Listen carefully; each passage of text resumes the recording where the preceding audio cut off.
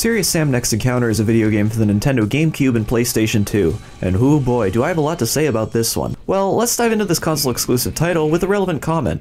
Which console is the better choice for playing this game? We'll talk more in depth about this later, but to move on quicker here, I'll highlight a few key points. While the PlayStation 2 port was released only 10 days later, it didn't do much to enhance the game. As a matter of fact, when you compare the two side by side, the PlayStation 2 port looks just terrible. The lighting effects are mostly missing or buggy, the pixelated render distance makes it rather difficult to play, and the game has an overall PlayStation 1 look to it.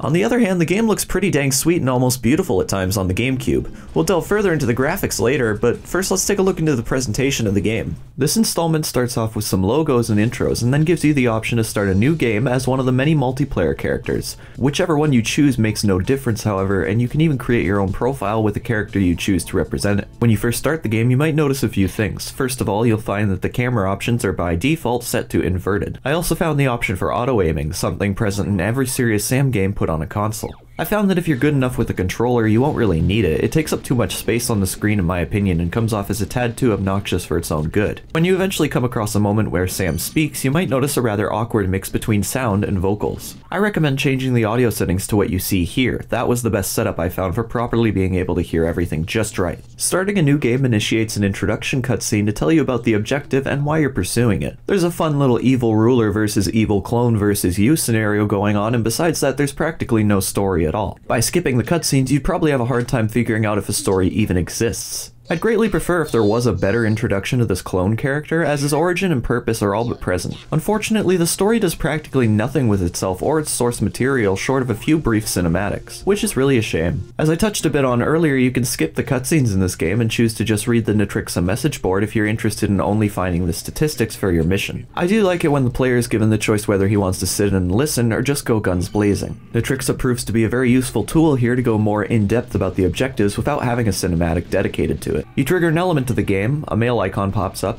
you press the Z button, and by a legend of color scheme, you can quickly learn more about your enemies, weapons, and locations. Your starter gun for the game is a single deagle pistol, which soon becomes dual pistols once you've started the second level. There's no way to go back to the singular deagle. Not sure why you'd want to, but as soon as you've collected the second one, there's no going back. These pistols provide roughly the same damage outputs as the classics do with the Colt weapons, however they are able to cause a lot more damage in a shorter period of time. Your standard firing speed is nothing special, but you're able to rapid fire these pistols the faster you tap the fire button. This means that you can run through your 12-round magazine quite quickly, then you're left to reload. Considering the amazing user input firing rate of the pistols, you'll likely end up using them quite a bit in the game, so I can't say you'll just forget these pistols once you move on to more powerful weapons. They're still very much useful throughout the entirety of the game. The first weapon in your lineup is your chainsaw, which you actually get after the pistols, but I suppose it was put there as it's the only melee weapon in the game, and bigger enemies can smack you while you're using it, so it might not be smart to use it in that case. I found that larger hordes of weaker enemies can be easy fodder for the chainsaw, and you can use it to preserve ammunition while knocking down hundreds of enemies. I wouldn't suggest using this weapon against the dum-dums, however, as they tend to back away from you the closer you get. What I can't understand is why they introduced the chainsaw just before a giant horde of dum-dums. The one enemy that runs away if you get too close just happens to be the one they spawn alongside the only melee weapon in the game. But in the end, I didn't end up using the chainsaw all too often despite its power.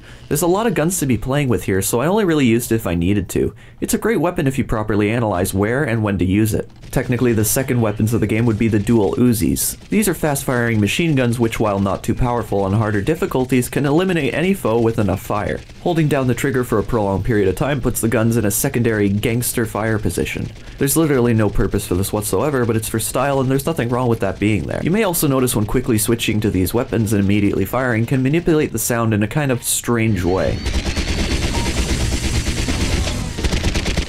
For some reason, if you quickly switch to these weapons and fire, you can trigger the firing sound to play twice, overlapping each other. This makes it sound a little over the top and can be prevented by either waiting a moment before firing or just cease firing and start firing once again. These are the first weapons you'll come across in the game with alternative ammunition. You can collect ricochet bullets in rare scenarios which do exactly as you'd expect. The ricochet bullets are incapable of harming our hero for whatever reason, and can sometimes but rarely hit a target after colliding with a wall. There were a few cases where these bullets came in a bit handy, but these were rare situations. Most times where I'd use them is when I had run out of standard ammunition, and then I couldn't help but feel like when I was using it, I was wasting them as I wasn't using them for their desired purpose. The third weapon is the double-barreled shotgun, which brings power and speed to the table. Unlike previous installments, the double-barreled shotgun has an extremely fast firing rate considering the type of weapon it is. Sam reloads the 2 shells very quickly, and being that this shotgun garners a lot of damage to his enemies, it comes off as an extremely useful weapon. It becomes very handy for killing sometimes up to 3 enemies in one blast. It holds up to 100 rounds at 2 shells per fire, and you can run out of this ammunition rather quickly. I'm disappointed that the amount of ammunition for this gun is a bit more scarce than per se the 9mm Uzi/minigun ammunition. You can find this ammunition all over the place, but finding shells for your double-barreled shotgun wasn't exactly rare, but it didn't come across too often. I'd find myself more often relying on ammo backpacks for this ammunition, and I just wish there was more of it on its own. The fourth weapon is the minigun, which, as I had said a moment ago, shares its ammunition with the dual Uzis. Essentially, it fires from the same capacity of the Uzis, and fires a lot faster, though requires a second or two to spin the barrels before the bullets start flying out. This minigun has been nerfed rather significantly from the other titles and spits out bullets a lot slower than in the classic titles. Even still, it comes in quite handy when a large horde of enemies is at bay and you're not sure how to deal with them. It's never a bad decision to pull out the minigun, but it isn't always a particularly good decision either. Being as there's no recoil or splash damage like other weapons in the game, using the minigun is the same as playing it safe in a larger battle. Like the Uzis, you can pick up a secondary ammunition type for the minigun, and these are homing bullets. Homing bullets do exactly as they'd imply. Holding down the trigger in virtually any camera position will fire an ensemble of bullets towards your closest enemy. The only reason I ever found pristine use in these is when I couldn't find an on-screen enemy. The fifth weapon in the game is the rocket launcher, though it's actually listed as the sixth weapon behind the grenade launcher for some reason, despite getting it much earlier. The rocket launcher is the first weapon in the game to utilize 3 different types of ammunition. Your primary being standard rockets, which fire rather quickly, your secondary being homing rockets, which essentially work the same as the minigun's homing bullets, and your tertiary being sonic rockets, which create a large amount of blast damage upon hitting a target, giving you the ability to knock down larger enemies faster. The rate of fire is a tad slower for the homing rockets and a tad more so for the sonic rockets. If you pay close attention when firing the rocket launcher, you might more so notice the issue with the spinning barrel. While in the classics, the barrel would instantly swap back to the starting position, in the next encounter you may notice the barrel very quickly moves back into the starting position. I suppose this might be a new engine issue, as it's been speculated that this entry runs on a somewhat superior engine than the classic games. Something I did note, which is very admirable and unseen in the classic titles, is that when you've got one rocket left, you'll actually see just the one rocket in the barrel until it's been fired. As per a lot of elements in this game, there's some little details which really add to the charm and build of the game. The sixth weapon listed as the fifth weapon in the game is the grenade launcher. This shoots, as you could guess, grenades. There are 2 alternative grenade types you can find, which are spider mines and limpet grenades. The spider mines will drop and crawl to the closest enemy it can find, and the limpets will stick to the ground and wait for the prey to run into it. Of course, that's dependent on where you place them, if it will ever reach its prey. The limpet grenades are no more than sticky bombs if you're more used to that terminology. You know, it's pretty funny, the grenade launcher has probably the most unique alternative ammo types in the game, and I don't think I use them at all aside from a lack of ammunition. The issue here is that the primary fire on the grenade launcher is so poor that every time I thought of the grenade launcher, I'd usually just look for more ammunition. There's something about the next encounter as a whole which has this really strange deal with gravity.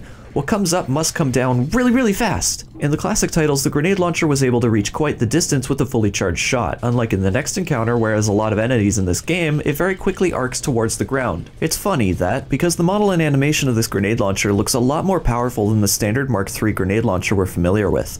You can see the springs and the impact when firing, and yet it doesn't result in much of a distance. It's a shame, but for the gravity in this game alone, the grenade launcher falls inferior to pretty much every weapon in the game. The seventh weapon in the game is the gas gun, which is pretty useful when the coming gets a bit too close. Lighting your enemies aflame puts a dark overlay on their texture to imply the impact caused by the weapon. Flames will appear on your enemies, and this will continue to burn through their flesh until the flame burns out, at which point the enemy may have already fallen victim to it. If you've damaged an enemy before firing the flames, you'll probably notice the dark texture on your enemy sets to the same damage output you've inflicted, making it seem as if you've been using the gas gun on them from the start. You'll also get access to 2 alternative firing modes such as liquid nitrogen and laughing gas. Both types are quite rare in the game, especially the laughing gas. Liquid nitrogen freezes your enemies into ice, which you can then shoot with any other weapon and send them to their frozen doom encased in tiny icicles. It also slows down the enemies, so it can be extremely useful on beheaded kamikazes. It's even more useful knowing that explosive attacks from the enemies won't work against you anymore once they've been frozen, so a kamikaze blowing up in your face won't inflict any damage if you've used your liquid nitrogen to freeze them. The laughing gas, well, makes your enemies laugh. You can use this gas against every enemy type in the game, and they all have a unique animation once you've shot it at them. There are a lot of enemies in this game which you'd never be able to set the laughing gas on throughout the game, as the ammunition wasn't present during specific levels where they'd take place. If you unlock cheats for the game, you can go back to these levels with all the weapons and ammunition, and sure enough, the animations are all present. It's just another element of this game where a lot of detail was put in which I believe has gone rather unnoticed. I'd only noticed the laughing gas's existence after playing through the game maybe 3 or so times. The laughing gas does damage to the enemy, and essentially the enemy will die of endless laughter. We love to laugh, sure, but that sounds like a very painful destiny of misery and sadness. How ironic. And terrifying. The 8th weapon in the game is the sniper rifle, which as in the classic titles, does little damage no scoped and high damage scoped. In fact, when scoped, the rifle provides the most damage output possible in the game besides the serious bomb. A nice little graphical effect is shown on the scope when you're not firing or zoomed in, showing an area of the playing field at all times. Unfortunately, the graphic shows an area a tad left of the crosshair, so it's fairly inaccurate, but it's still some nice little bit of visual flair. When zooming in, the sniper rifle will tell you how far of a distance your target is up to 200 meters, being able to zoom in 12 times the standard distance. Your range is much greater than 200 meters, however, so there's no need to worry about that. If you zoom out just after firing, you won't see the recoil animation you'd see when shooting without the scope. Considering this is how you should always be firing the weapon, it's bizarre to see nothing happen upon the transition.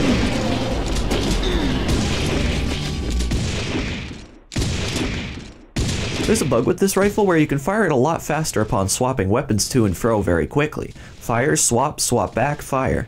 Of course, this isn't zoomed in, so it would create a lot less of a damage output, but you can technically do this even with the zoom. You just gotta be very fast to pull that off. The bullets you fire from the rifle will also create a graphical speed effect to give the feeling of the bullet traveling incredibly fast through the air.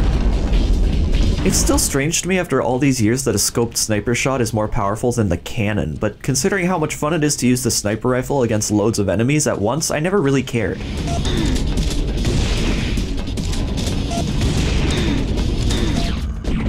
So as I briefly mentioned, you can penetrate enemies with the sniper, being able to shoot a maximum of up to 4 enemies, wounding the 5th.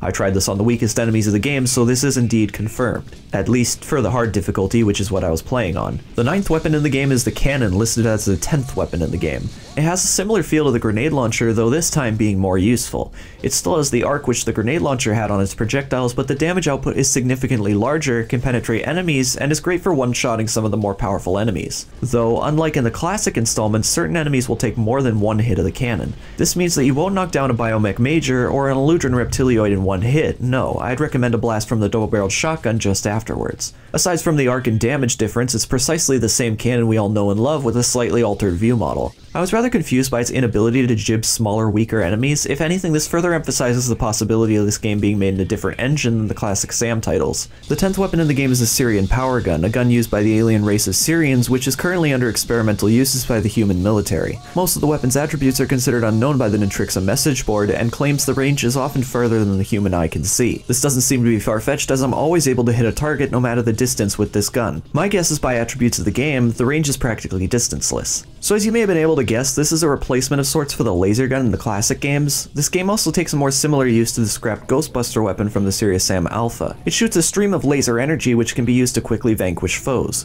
It's super powerful, super useful, and super big on the screen. When firing this, you might not be able to see what's in front of you. Part of me thinks that this was a decision to compensate with its overwhelming power. This is the only weapon in the game with a secondary firing mode exclusive to the weapon itself and not by specific ammunition pickups in the game. That means you can refill this ammunition with its standard ammo pickups and from the ammunition backpack.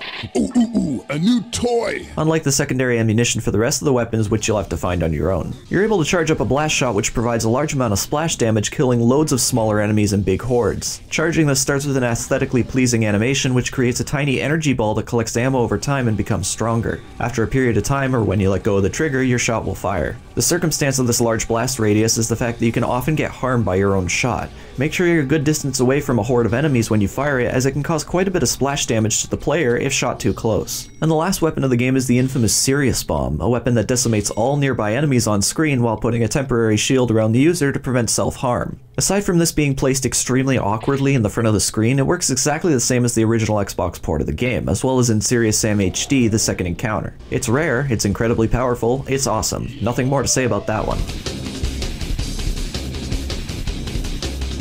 Swapping through the various weapons is a breeze by quickly tapping X or Y to navigate through them, or by holding either button and use the analog stick to tap which weapon you'd want to use. This also pauses the game. The weapon wheel comes in rather handy in quick thinking scenarios, so you might end up using it rather often. It's always good to see an alternative way to swap weapons in a game that utilizes so many of them. Now that we've covered the weapons, I'd like to delve further into the enemies of this game, their properties, and how they affect the gameplay. Enough of the bull already. So you've got your wearables, reptilioids, biomechs, but something looks a tad different here.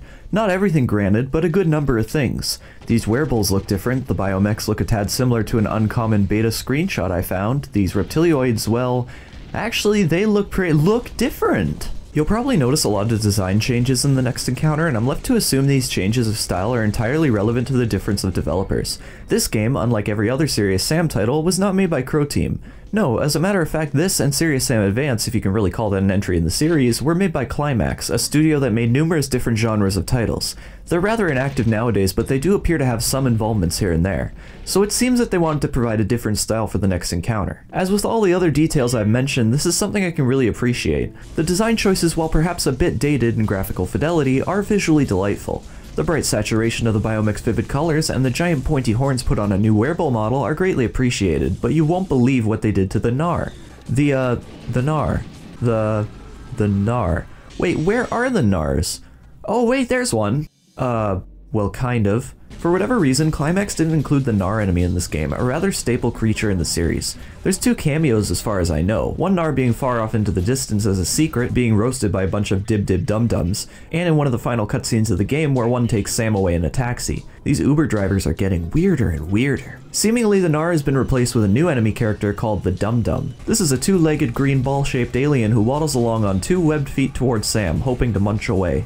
This is probably one of the greatest creatures I've ever seen. While I'll admit they don't do much for the game in particular, you can't help but look at this thing and think, you know what? I like him. Maybe it's a whole Mike Wazowski thing going on, but no matter the role, I will always be totally okay with a Dum-Dum in a video game.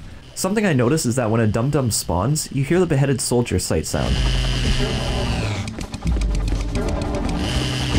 Which is odd, because if a Dum-Dum spots you after being idle for a period of time, they have their own sight sound.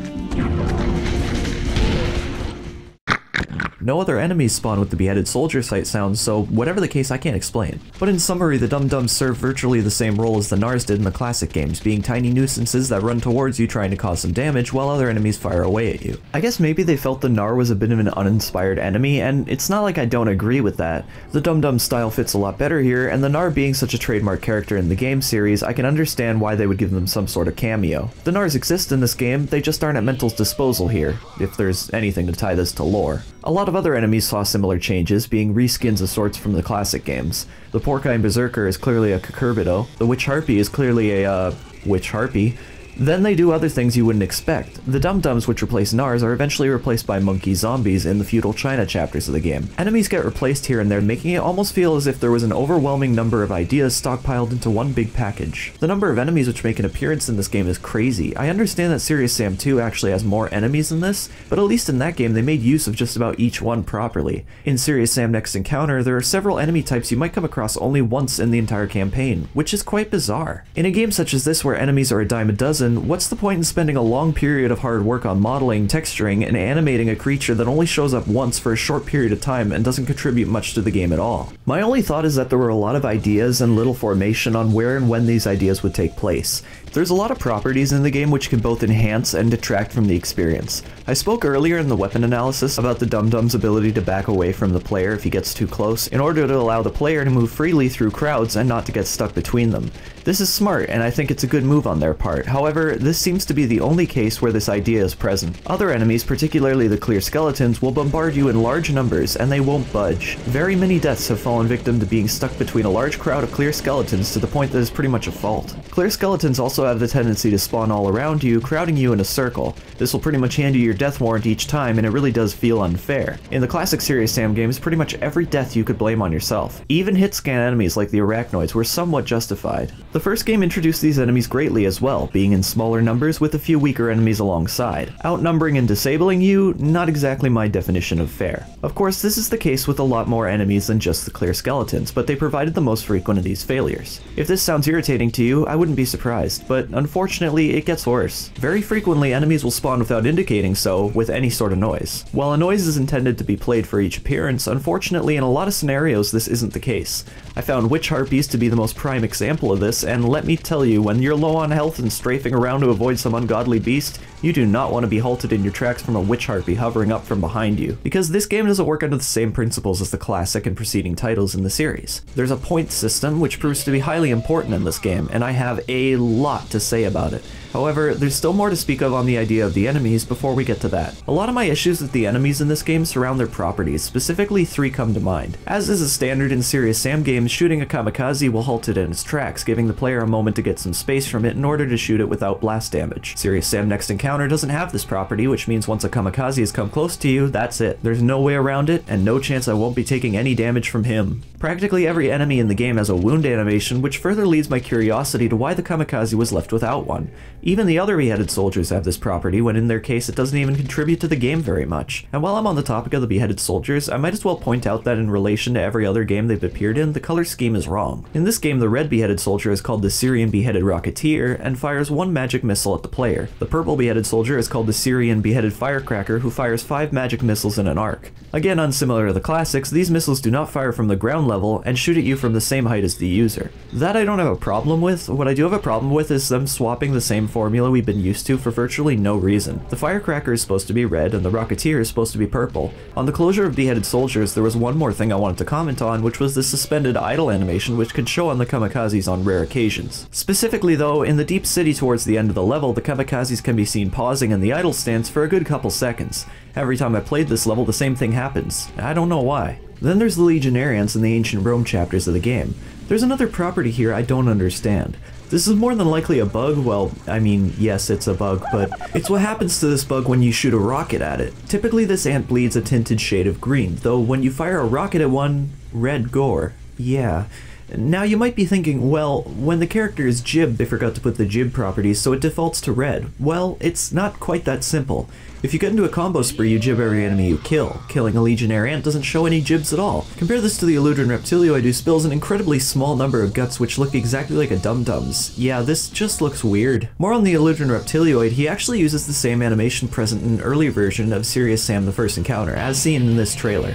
Well, actually maybe not. It's either inspired by or a complete coincidence, as all animations were recreated for this game. If you're looking for more reference from the older titles, you've also got the Devil Stallion, who's no more than an enhanced Dragon Man from the Alpha. And then there's the Atlantean, who similarly works like an enhanced Fishman. There's also evidence of a wasp enemy of sorts, as seen in a promotional artwork picture found in the final unlockable gallery level. You can also spot some sort of mechanical clear in the picture. Whether that's a stylistic choice for the picture or plan for the game is unknown. Now getting back to properties of the enemies which actually matter in the long run, let's take a look at the biomechs again. Upon hunting down your first one, you might realize if you played the other games here that there's no final blow to the player. Both biomechs minor and major are known to shoot 1 rocket or laser after their death, sort of an involuntary nerve spasm of sorts, as a final attempt to rid of our hero. As per the minor biomechanoids, they actually have another property unseen in the previous games, which is near spot-on accuracy. Lasers in the classic game would fly at one predetermined rate. This rate is much faster in the next encounter and can take a huge blow to Sam if you're not careful strafing away from them. Eludrin Reptilioids aren't the biggest threat in the game. Their projectiles don't really home on the player like they used to.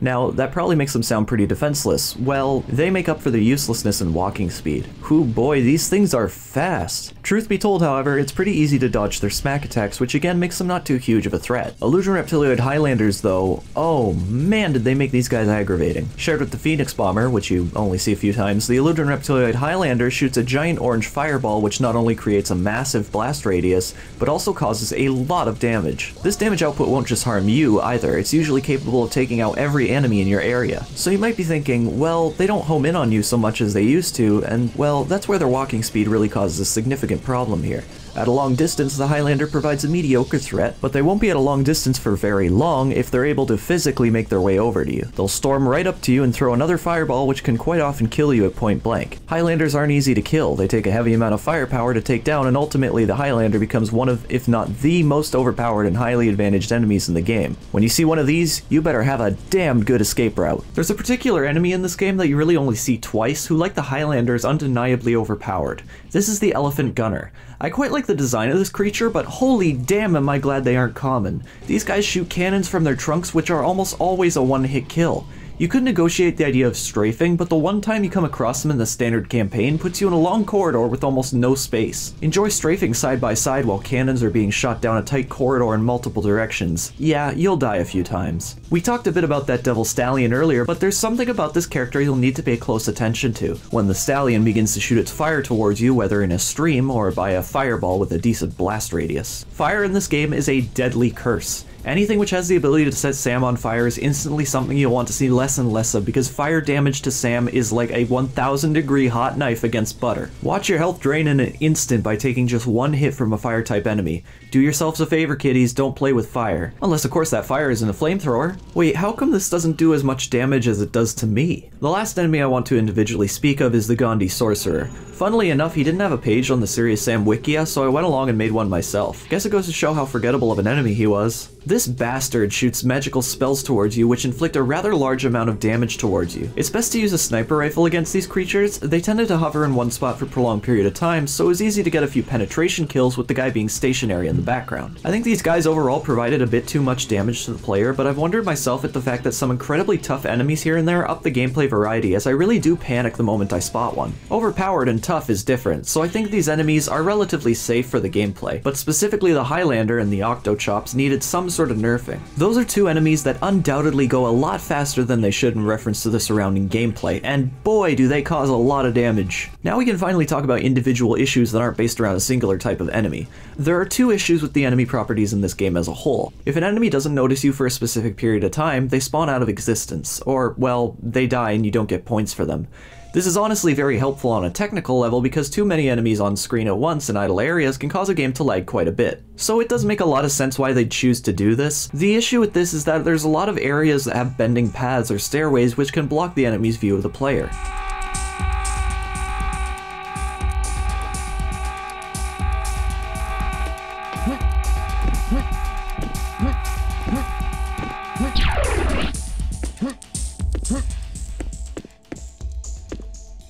This doesn't really affect the gameplay in a major way, it's just something that isn't always at the user's control when it really should be. It seems that gravity manipulation takes a rather big toll on the enemy's ability to track the player, so well as this can lead to more unintended enemy despawns. Now secondly, there's the issue of enemies killing other enemies. Sounds like a great concept at first, but when you tie this into the combo system of the game, it can become a real nuisance given that some enemies can give you a whopping number of points, and you might have been so close to giving them their final blow. Then another enemy on screen will shoot in the same direction and of course by accident, give you no points at all for your effort. This can dramatically affect the preset score you'll need to unlock a golden medal at the end of the level, and ladies and gentlemen, boys and girls, it's time to start talking about the combo system. An awful lot of people criticize the combo system in this game for being tacked on, ludicrous, and generally only relevant to expand the replayability or artificial length of the game. That's where I say, wrong. You see, Serious Sam Next Encounter isn't your typical Serious Sam game. It's a run-and-gunner, but more in the literal sense. By racking up combos quickly, you're effectively going to continuously be trying to find ways to keep that score going up, and that's essentially the core of the gameplay. It's the same sort of effect you see in games like Sonic the Hedgehog. You're trying to get to that goal as fast as possible because, well, that's the purpose. Of course, it's also the way the gameplay is presented. Levels are designed in such a way to give the player a much bigger advantage by going fast rather than slow. The same sort of formula exists in Serious Sam Next Encounter, as the levels are set up for fast demolition and progression.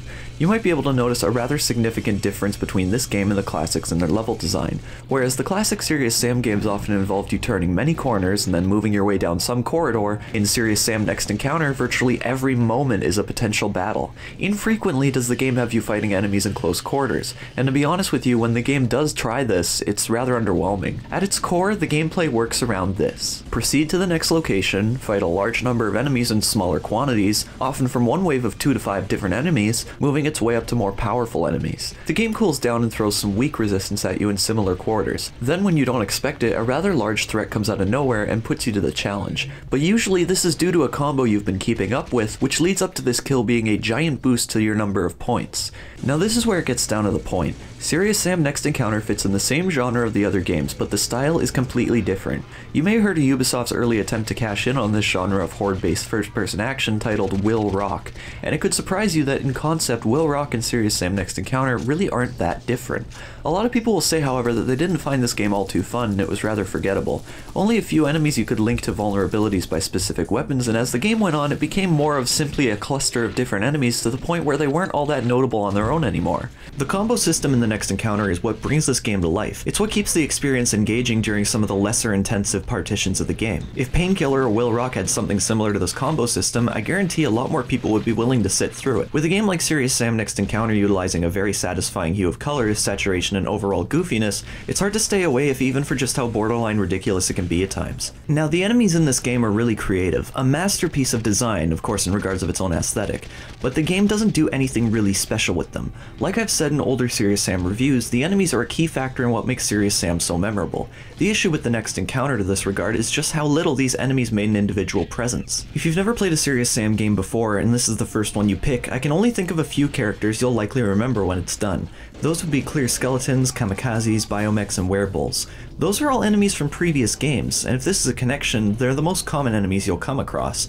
I seriously can't think of a single level where each of those enemies were not present. I mean aside from the geothermal tunnels, but we'll get back to that level later. Now the reason I've said all that here rather than earlier is because this boils down yet again to the Painkiller Will Rock scenario. Enemies are quite forgettable in Painkiller and Will Rock. Unfortunately, this same flaw is present in the Next Encounter as I just discussed. This again brings me to why Serious Sam Next Encounter held my attention better, which brings me back again to the combo system. Next Encounter's combo mode can result in medals which unlock more levels. We've still yet to talk about just exactly how this system works. Killing an enemy starts your combo. The next kill will bring the combo to ×2, which is when the text first shows on the top half of your screen. To be able to succeed in a combo, there must be less than a 5-second gap between them. This continues to go up until you've reached 20 kills, which activates a super combo killing spree. This will enhance your movement speed to the point where you can even outrun a kamikaze. The killing spree lasts 15 seconds and gives you twice the amount of points for every kill executed within that period of time. During this time, a rather intense theme begins to play, and a warning bleep will warn you when you've got 5 seconds left in the spree. Filling the combo to 20 kills also gives you 5,000 points upon initiating the killing spree. Should you not fill up the combo, you'll get 250 points for each kill you manage to combo under 20.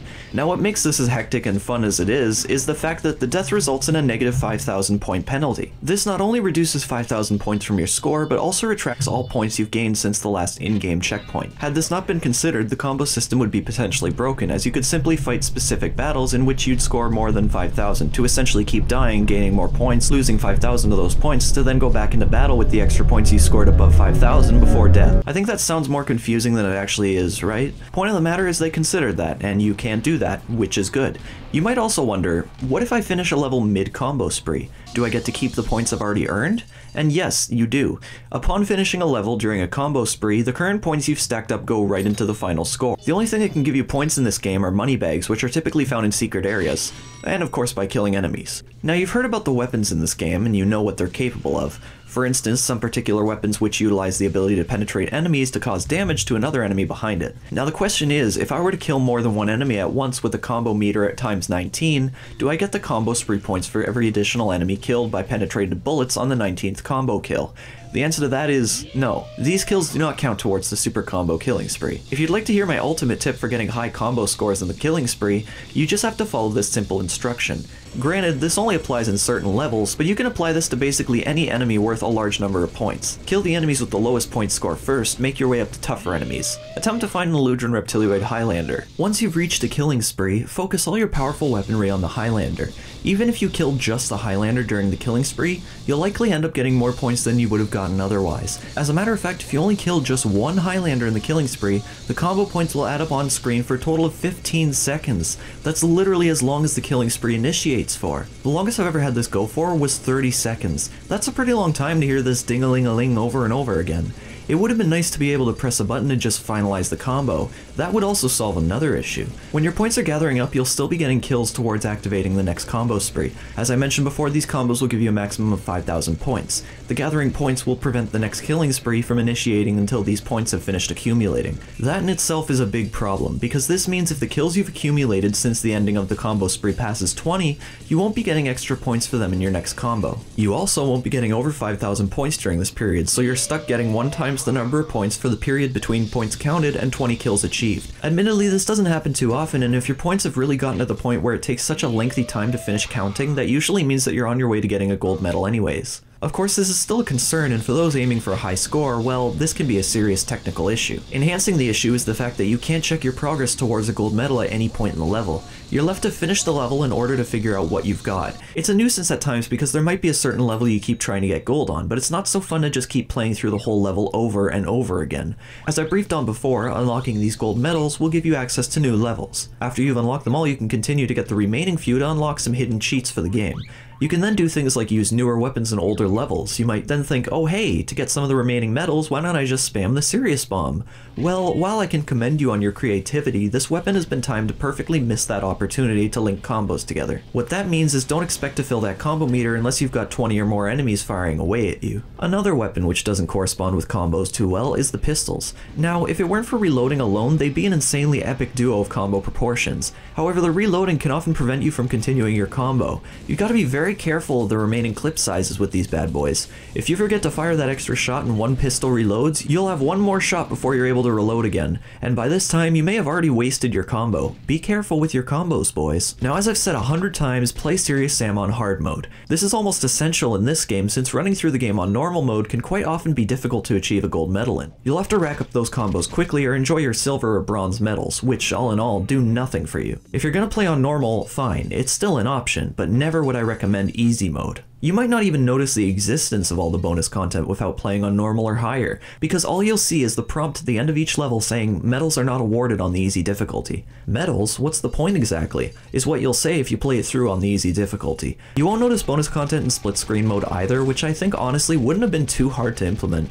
Just double the gold medal achievement by 1.5, make it harder in split screen to get the medals, but at least still make it possible. Some people play these games for the sole purpose of co-op. You might as well hand them over the whole experience. I know creating multiple enemy spawns for cooperative can be a rather big chore, so as I mentioned, don't even bother and rely on the more chaotic gameplay to get those combos up higher. Hell, you could even just come up with a side motivation, maybe make it more competitive. The player with the more combos gets more alternative ammunition, supplies for the next level or something. There are ways to balance this, and I can't imagine it would have taken that long to do.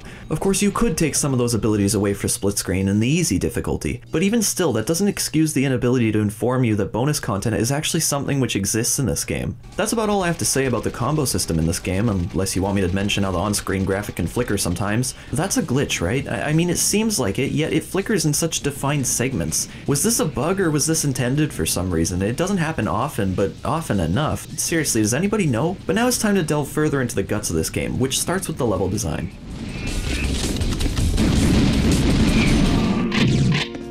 As I've mentioned before, the Ancient Rome chapter of the game isn't that exhilarating. Sure, it has its ups and downs, but for the most part the level design is rather bland.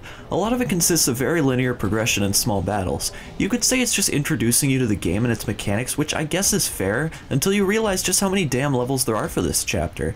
The levels themselves never felt unfair, however, as the balance between both enemies and ammunition is quite stable. It's possible that because these locations are heavily based on real-world locations, they didn't have much room for expansion on their designs. The true question is, why bother making levels off real-world locations that don't translate to good level design for a Serious Sam game? The objectives for this chapter are usually rather clear, emphasized by the yellow checkmark, which will typically display over where you have to go next, according to the game being part of Nitrixa's implemented visual overlay. This also comes to use when seeing a door you can't go through just yet with a giant yellow X through it. This is what the game refers to as a lockdown. This consists throughout the entirety of the game. I'm certain there's enough good in the Ancient Rome chapters to condense it to one satisfying chapter, and it makes me wonder why some of these levels weren't just scrapped. When you reach feudal China, I'll admit it starts off a tad predictable to what you've been used to through the earlier levels of the game, but it quickly gets better. There's some questionable decisions, of course, like this unreachable health previously taking the form of a giant arrow in the sky, but this chapter overall has a more finished and presentable tone to it, especially for a Serious Sam title. The landscapes only seem to get larger without hundreds of obstacles in your path. Now, I've said in older Serious Sam games that giving an area life is essential to the gameplay, but two factors in the next encounter make these open areas acceptable. One, the locations mix with the open environments mechanics make sense, and visually the pretty and unique textures are enough to keep you interested. 2, the enemy placement is usually smart,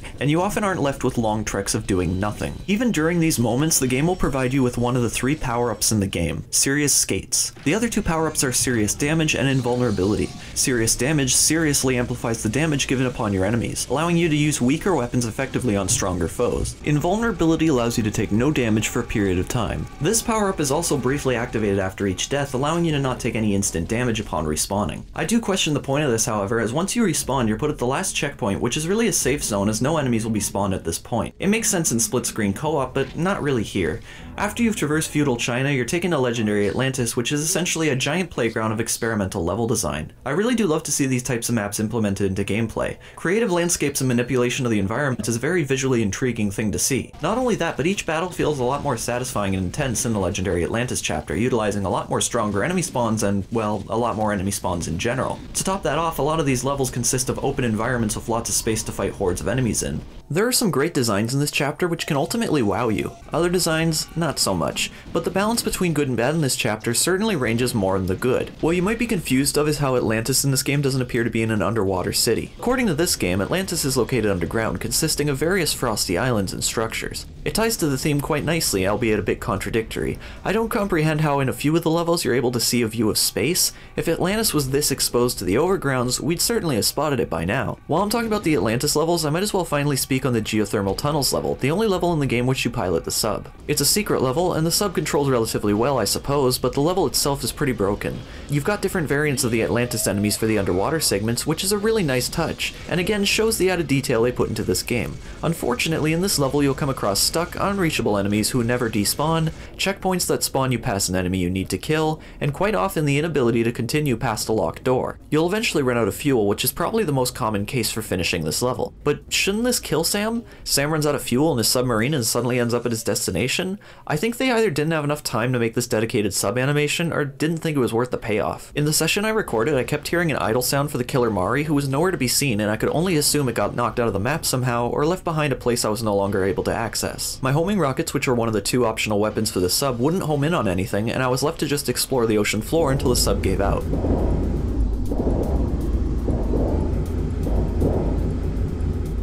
As per a good few levels in the game, falling off vital platforms is another pain you could run into. At some points you're given the ability to leap right into a place much further back in the map, whereas you'll have to trek all the way back to where you were. It can sometimes take you up to 5 minutes due to how massive the maps are. Have I mentioned that yet? How massive the maps are? It's really impressive, especially considering using your sniper rifle, you can essentially look at the entirety of the map at once, and seeing these platforms a great distance away, which you will end up on without a loading screen, is really cool. If only they had a way to prevent leaping off of platforms though. Seriously, do try your best to stay on track, or you'll really regret it. Though the legendary Atlantis chapter doesn't take place underground, it does have a heavy reliance on water, as the locations typically take place on islands, and the continual imagery of mermen and fishmen livens up the atmosphere. Towards the end of the game, things get really hard, and I mean astronomically hard. There's 2 specific waves of enemies in the last 2 levels, which took me an incredible number of tries to beat. Wouldn't you know it, they consist of Highlanders and Octochops. Seriously, these devils are fast and can quite often make the game feel cheap. One of the waves threw dozens of Octochops at the player, which do so much damage at a fast rate, while in another wave they throw around 10 Highlanders at you. 2 waves of incredibly overpowered enemies calls for a long period of frustration, and I really wish they balanced a couple of the enemies in this game which really deserved it. Amongst all these chapters, there were always a few key problems which would now and then get in the way of the experience. Rarely, but sometimes simulated boundaries could get the player stuck. Few, but some locations utilize very tight platforming, requiring you to tread lightly while firing at airborne enemies, often threading the needle to prevent accidental fall-offs. Before I make my way into graphics, sound, and game properties, I'd like to talk a bit about the other 2 vehicles which make an appearance in this game. The submarine is actually a secret vehicle taking place exclusively in just one level of the game, and the same goes for the Combine. Firstly, however, there's the Jeep, which is the only vehicle you'll pilot in the main campaign. The first time you'll get access to the Jeep, there's one thought that may primarily cross your mind, and that would be, how the hell do I control this thing? For some reason, the devs thought the smartest decision would be to give the Jeep the most unheard of control scheme known to the GameCube controller. You'd think me bad-mouthing it, when in all honesty, when you get the handle of it, it's actually not that bad. The best way I can describe it is that it uses traditional first-person shooter controls. I don't mean first-person car controls, I mean literally first-person shooter controls.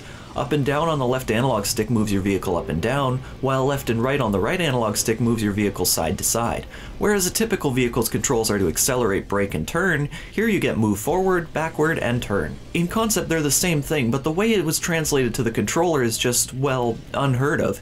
It's not bad really, it's just a strange alternative after being accustomed to traditional vehicle controls for all these years. Once you get over the controls, you'll probably find using the Jeep is fairly easy. It's useful and frankly awesome to get a drift kill with the handbrake by using the L trigger. Then running over enemies is usually a breeze if you're not going after stronger enemies, where the physics can flop the Jeep all over the place. This is usually your own fault though. You're able to enter and exit the Jeep at your own will with the A button, meaning you can pretty much launch the damn thing going at full speed. The Jeep is equipped with 2 rocket launchers on each side, allowing you to shoot infinite homing rockets at enemies. This essentially makes the Jeep a pretty powerful weapon at times, and with speed like this, you're practically unstoppable. You are still vulnerable, however, as driving the Jeep over time takes up a predetermined amount of gas, plus enemy fire can decrease the remaining gas. Both gas and durability are shown in one gas meter, so both go hand in hand. I suppose this doesn't make all that much logical sense, but in a gameplay sense, it ends up working quite well. I'm sure the more a Jeep takes a beating, the more it wouldn't be able to proceed further anyways. The Jeep is only available on a few missions, though you'll be able to spot it across 3 chapters of the game, as well as in some of the secret levels. Like Earth Defense Force 2017, I wish it would tell you what vehicles you have available on the level select, but you can't ask for everything, I guess. Don't be foolish by leaving your Jeep out of reach, however, as if you happen to die with the Jeep on screen, there's a good chance you won't find it spawning back with you. In the secret level, the Silk Road, you're given the exclusive one-time use of a vehicle called the Combine.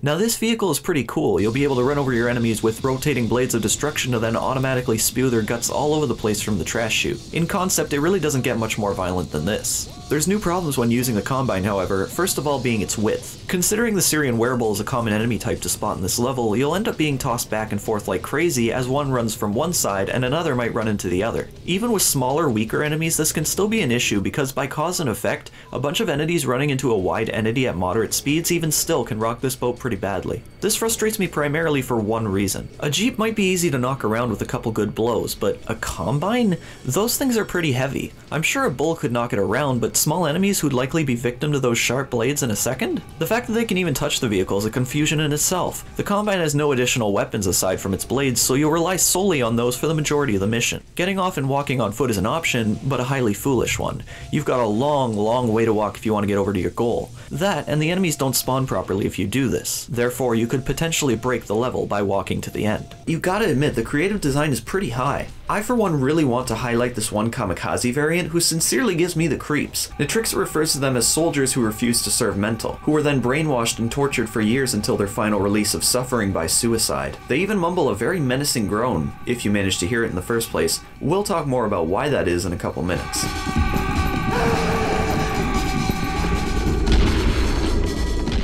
Some of the interiors and exteriors of buildings in this game look quite pretty even up close. Serious Sam has always been one of those games where the textures got more crisp as you move towards them rather than backwards where the opposite occurs. That's a particular detail that even developers today lack with their modern games. The visual effects are pretty top-notch for its time, and it can really end up looking beautiful at times. In smaller rooms, the water effects surrounding the interior is truly a sight to be seen. It can appear a tad bizarre in the larger rooms, but all the same, it's quite nice to look at. Of course, the game isn't perfect with its lighting, more so in the properties, however. Shadows on destructible environments remain after you've shot them down, so it appears the environments and shadows are completely different entities.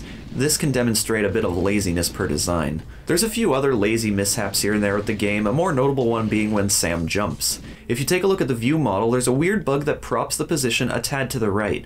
This is just irritating, and it always bugged me, especially as someone who constantly bunny hops in video games. Skyboxes are pretty disappointing at times too. If you pay direct attention to them, they appear to be maybe moderately sized JPEG images set to wrap around the level accordingly. Now don't get me wrong, they're nice skyboxes, sure, but the resolution of them is rather lacking. These circular patterns could have been avoided with a higher quality image, and it can end up making the skyboxes look a tad noticeable at times. Especially considering enemies will spawn in the sky, and then you have to look right up at them. The rest of the mentionable attributes rely more so on the properties of the game. Telefragged. Something like the jibbing of enemies might seem like an easy process to do right, and traditionally it works pretty well in the next encounter. There will be times when you come across an oddity, however. Longer rendering distances do not produce jib staining, so when you finally get around to the location you blew up an enemy at, you'll find nothing but the guts of your victims. No blood in sight. Why hadn't I thought of that? No blood.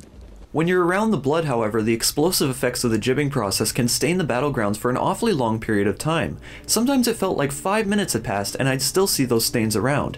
The same goes for dark explosion stains, and for what you can't make up in the staining, seeing them keep these apparent throughout the game was just another charm added to the experience. Retracting from the game's experience, though, can be the, sometimes pointy jibs. This game can't be procedurally generating gore, right? Someone actually sat down, modeled this jib, and thought it looked presentable. Just think about that. There is some other nonsense, of course, this more significant than the last. If you collect a new item and then immediately pick up something else, you actually won't know what was the last item you picked up unless you paid attention to the floating model before you picked it up. The text informing you of what you got overwrites every previous item, and therefore especially in groupings like this. It's a tedious process if you want to slowly pick up everything just to see what you're actually going to get. It's probably also the reason why I very rarely notice when I've got laughing gas ammo, for the very few times you can actually find it. What sets next encounter even further back is the fact that a lot of secrets are based on the destruction of a specific number of towers or other entities. There's no clue at all informing you of these secrets, and it's really just based on if you want to shoot everything in the map that you can because maybe there will be a secret somewhere. Maybe. These are listed in the game as prohibitional bonuses, and I even recall one level requiring you to shoot every barrel in the map to unlock the several treasures which would spawn upon doing so. This is just a bit too much, and for those completionists that want to find everything, well, there could even be a secret nobody's found to this day.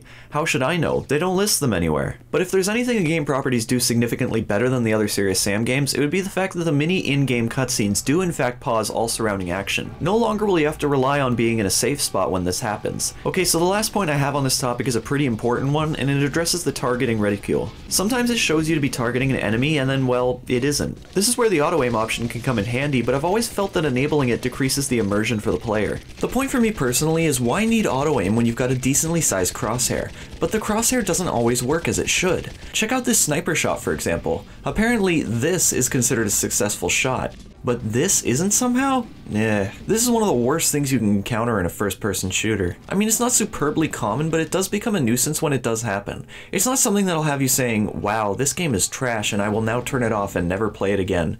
But yeah, it's a pretty important oversight. That's probably the biggest problem I have with this game. You'd think this would be an absolute priority in developing the game. Moving along. The second last direct topic we have is the sound. Now, the soundtrack itself can be great at times. Some of the tracks are very peaceful and relaxing, with an exotic twist. It's a tad bizarre when it turns to repeating guitar riffs and electronic hums, though. The ambiance is superb, perhaps the grind segments are a bit over the top. I've downloaded the soundtrack for this game, as I do enjoy it that much, but I've deleted a few of the tracks. The soundtrack is a really mixed bag, honestly. It's a mix of beauty and mediocrity. The peaceful tracks blend nicely into the tracks, which is great, but the expected transition to grind style is always abrupt and comes out of seemingly nowhere. There are some particularly weird sounds in a few of the ambient tunes which can give you the feeling that something much greater lurks beneath you, or for that matter, just around the corner. Not sure why this feels eerie considering what Sam puts up with on a room-to-room basis, but what you can't see is always a lot more horrifying. Someone please fund deep-sea exploration! On that note, Sam actually has the ability to speak underwater. Maybe you could go down and look for us with a couple rockets and a minigun. I'm having a hell of a time staying dry. Sam truly is an odd character the more I think about it, and hey, we've gone this entire review without talking about Sam's one-liners, have we? Well, of course, John J. Dick continues his role as the sarcastically wonderful Serious Sam, and quite honestly, I think he approaches these lines even better than the rest of the series' entries. I suppose maybe he had better direction considering he was working with a team of primarily English speakers. His cracks at the enemies are spot on, and the humor he portrays in unique situations is perfectly executed. Dashing through the snow with rockets and grenades. Time to blow some holes in an alien's face. Yeah, I've got some big balls. This whole place is steam-powered. Just like me, after a plate of beans. And I thought Caesar's Palace was in Vegas. I met my first wife in Vegas. It's a shame what happened to her.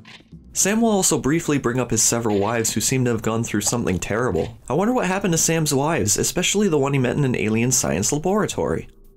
An alien science laboratory? I met my fourth wife in an alien science laboratory. It's a shame what happened to her. They probably should have put a bit more time into working out the odd musical interruptions during in-game cutscenes. Yeah!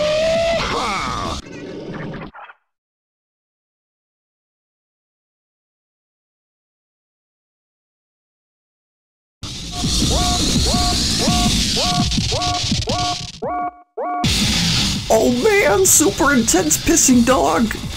I don't feel like this should be as intense as it really is.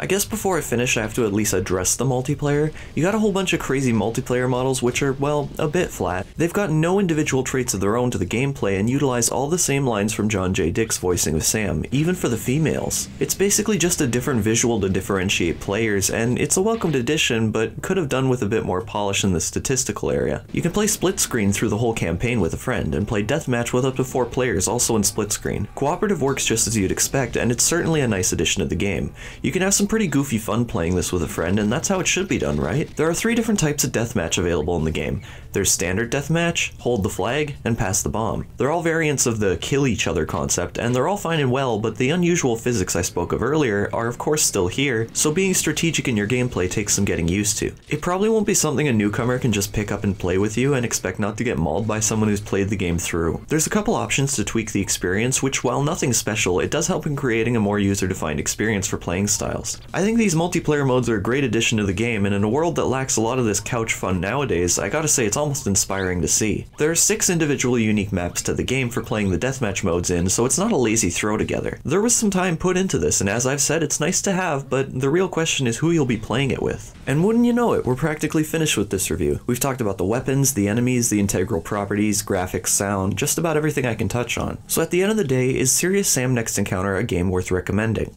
Enough of the bull already. My final score for Serious Sam Next Encounter is a 7.7 out of 10. Whoa, that's pretty new. I've never done a score that didn't end in a 5 or a 0 before. There's a reason for that. Serious Sam Next Encounter does a lot of things right, and in the end it turns out to be a very fun, frantic experience, which in reflection was executed a lot better than most games which dare to confront this genre. However, there are a lot of issues with this game, and those have been able to retract from the experience as a whole. The good in this game outweighs the bad quite significantly, and nothing in the game was really game-breaking. Well, aside from the geothermal tunnels, but even then you didn't have to do it, and there was always an ending. You might just have to wait a long time for it. So I can't give the game a 7.5 because that feels too low, but I can't give it an 8 either because that feels too high. Therefore, I settled with 7.7. It's a bit weird, but take it or leave it. The game sets itself up for a potential sequel at the end, which unfortunately never came to be. It ends on a bit of a cliffhanger, but considering the game is all in all just a spin-off, I suppose finishing it here could be interpreted more like the end of a children's book. The little boy finally found his honey pot and came back home with it, but he accidentally broke the pot before he could put any of the honey on his bread. His parents looked at him and said, "Billy." Billy looked regretless towards the camera, and a circular cutout ends the story. You could look at it that way, and then it feels a lot less disappointing. I guess in my perspective, at least. A high-definition remake was in the works by a fan community and was leaked just about a year ago in an unfinished state.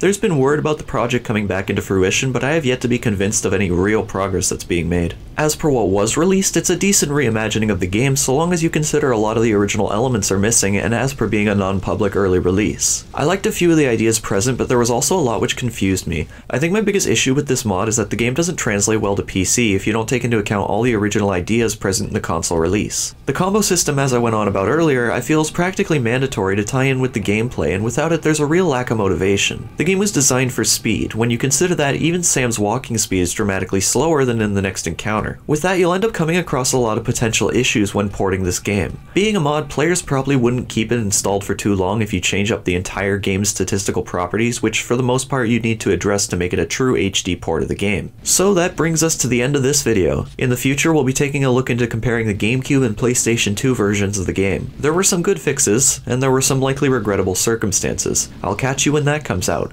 But that's all folks, and I'll see all you frame raiders in the next video.